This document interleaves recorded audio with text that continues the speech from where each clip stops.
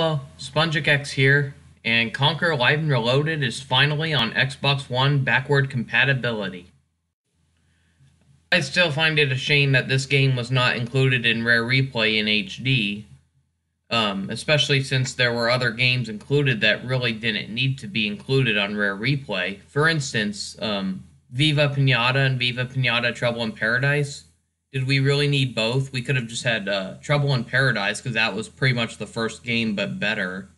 Same thing with like Jetpack and Jetpack Refueled. We could have just, if I'm not mistaken, didn't Jetpack Refueled include the original Jetpack? So why did they include both games separate? So it really is a shame that they included both Viva Pinatas and both of the first Jetpack games, but they didn't include both the original and the remake of Conker's Bad Fur Day. It would have been fun for those who have never played both games to see the difference between the original and the remake. But although it's not in HD, they finally ported it over for backward compatibility on Xbox One, and that's pretty exciting.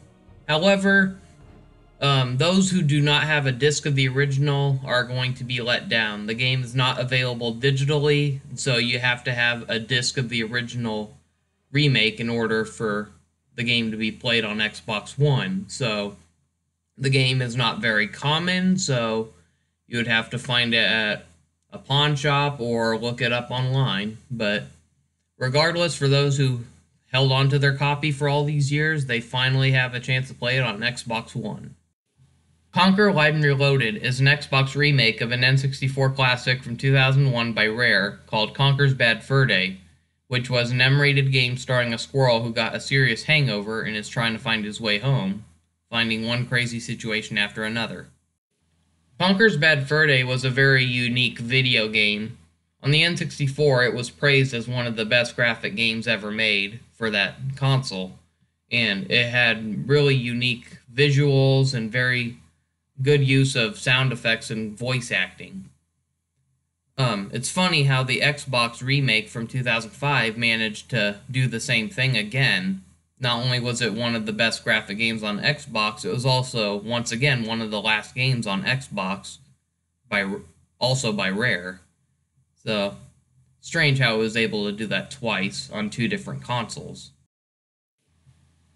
But as I mentioned, Conker Live and Reloaded had some issues when played on the Xbox 360's backwards compatibility. However, I can confirm that Xbox One fixed a lot of these issues, including bringing back the original loading screen. One thing that I noticed that probably helps for why these issues work better is because, unlike the Xbox 360 version, the Xbox One backward compatibility requires you to install the game's files onto your hard drive.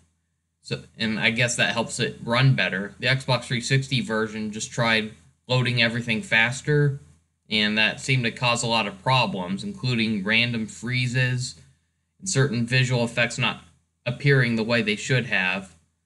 So, I thought I would show some comparisons to show you the differences between the Xbox 360 version and the Xbox One version. The first visual glitch I want to show you from the Xbox 360 version is what I like to call the rainbow dust effect, which is a little particle effect that is supposed to look like dust, but it ended up looking like a rainbow cloud. While it might look visually interesting, it's not how it's supposed to look. This can be seen in instances where the green imps popped out of the ground, ate the key in the training level, or like when the haystacks are hopping around the Barn Boys chapter. I don't have any footage of the original anymore, but I remember noticing the same thing happened when you first met that worm in the Windy chapter. When it pops out of the ground, it's supposed to have like brown rocks spurt out, but instead it was a bunch of rainbow-colored rocks, almost like something from a fishbowl. One of the most notable issues from playing on the Xbox 360 was the boss fight against the Great Mighty Pooh.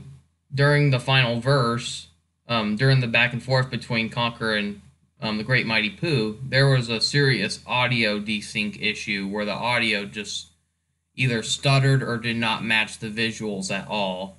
No matter how many times you played it, it always messed up at that part. When I knock you out with all my map, I'm going to take your head and ram it up my butt. Your butt. My butt. Your butt. That's my butt. My butt. My butt. But I can confirm that on the Xbox One, this issue has been fixed. When I knock you out with all my map, I'm going to take your head and ram it up my butt. Your butt. My butt. Your butt. That's right, my butt. My butt. My butt.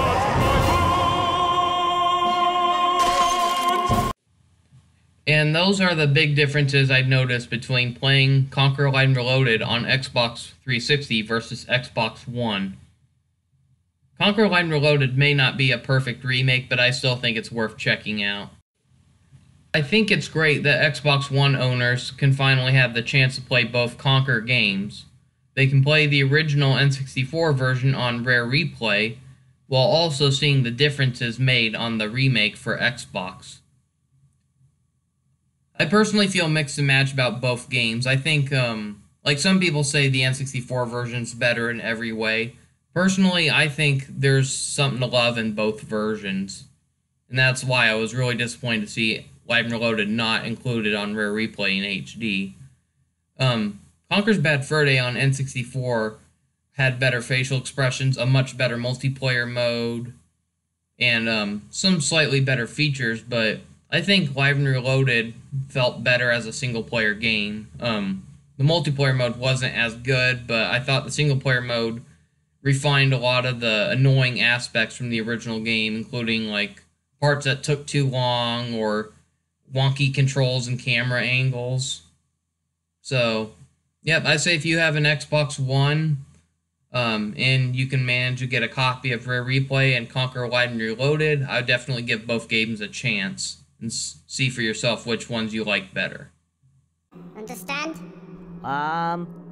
Well, sounds a bit strange, but okay.